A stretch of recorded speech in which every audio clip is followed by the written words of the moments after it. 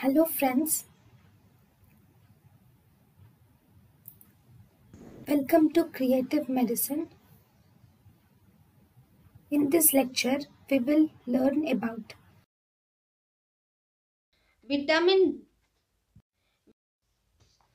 breast milk versus cow milk versus buffalo milk. Proteins in breast milk are around 1 gram per day, that is whey proteins. Proteins are more than casein. There is increased whey is to casein ratio of around 60 to 40.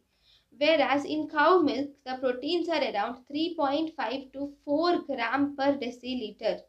There is increased casein also. So this high protein content will cause constipation in the baby. The protein content in the buffalo milk is also 4 gram per deciliter. So the protein content in the cow milk and buffalo milk is more than that of breast milk.